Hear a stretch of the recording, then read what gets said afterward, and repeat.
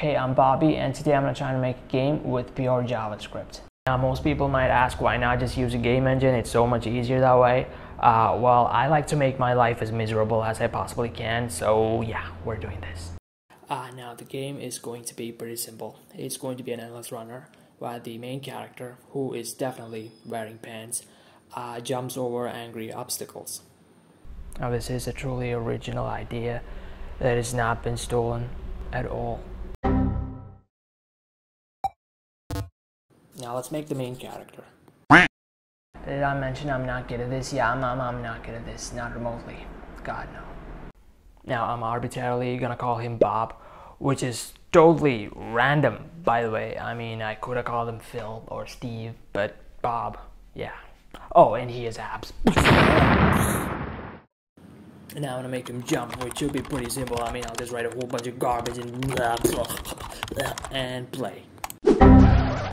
On goddamn exception, the play request was interrupted by the... Yeah, that's JavaScript for you, a dumbass.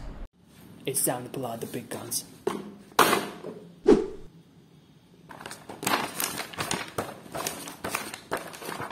Yeah, I read a couple of pages and I now possess the skills to send a rover to Mars and back. Let's fix this thing. And after praying for some divine intervention, I finally managed to get him to jump. Now you see the problem here. If you keep jumping, he'll keep going higher until he hits the stratosphere, which is not ideal. So I'm gonna write a simple check to make sure he doesn't leave the planet. Now the main character is gonna be jumping over zombies, because zombies are cool. Now let's make our zombie. Now all I have to do is make a new zombie class, which accesses the base character class, passes super into the constructor, and override the draw function. Boo! Speak English! I'm gonna make the zombie move by just adding a constant velocity in the analysis plane. Nobody cares. Now all I have to add is a collision detector. Do you know how to make a collider? Do I know how? Huh.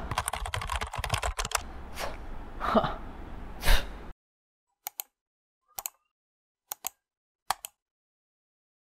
No, I don't know, not a clue. Now everything is juicier with particle effects, so I made it snow and added some fireflies. I also added the settings. It's just that nothing really works. It's just there. Yeah, why are you in the settings? It's a tap game. Just play the game. And I'm gonna call my game Bob's a Wuss. Yeah. I also added a Zombiepedia where you can read about different zombies. Everyone knows that no game is ever really complete without terms and conditions. So blah blah blah. Nobody ever reads this stuff. Blah. And we're good. I also added a score so you're constantly reminded how bad you are at this game. Now people are lazy by design, so I added a cheat where you can toggle ghost mode for 8 seconds and just walk right past the zombies. Now I'm not actually going to tell you how to activate the cheat. You have to go through the code and figure it out yourself, which in retrospect actually takes away the entire purpose of adding the cheat in the first place. But my game, my rules. Now is my code low performance, difficult to read, and probably has more memory leaks than you can count? Yes. Yeah. Yep, I'm gonna add a loading screen. Now this game definitely does not need a loading screen, but I'm gonna make you wait, because I can.